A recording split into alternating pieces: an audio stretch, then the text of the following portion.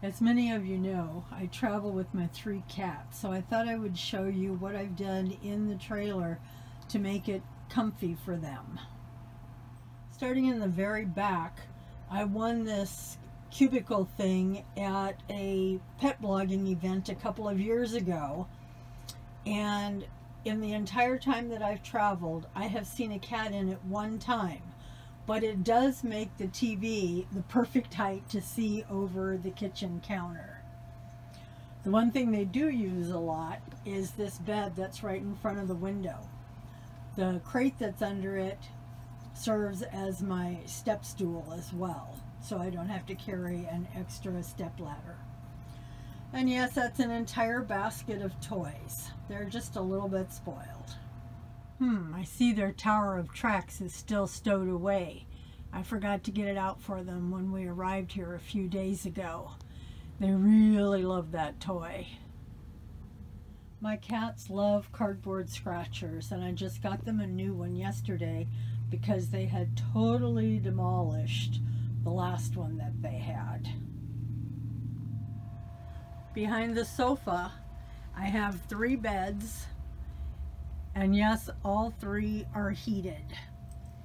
I have them hooked into a power strip so that I can just flip the switch and turn all 3 of them off or on depending on how warm it is inside or outside.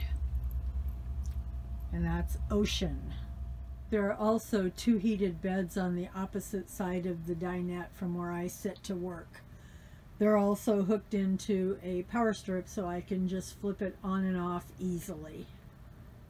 I have a cat tree here right next to where I work, and there's usually a cat in it, but for some reason today they're all other places, and Christy has taken over my footstool. In the bedroom, and yes, the bed's a little messy. If you live in a trailer and have ever tried to make the bed, it's a pain. So most of the time the covers just get thrown up. Anyway, they have behind, my head goes like right there, and behind that there's a pillow on each side and a cat bed. But I usually end up at night with Echo and Ocean over here on this side of the bed next to me, and Christy over here. This is Echo. Last year when we traveled from California to Texas, I had a really awesome cat tree right here in front of the window. I cannibalized a huge tree that we had and made a tree that would fit here in this limited space, but it kind of disintegrated in the heat over the summer. So I'm looking for something that will fit in this space, but it's a tight space.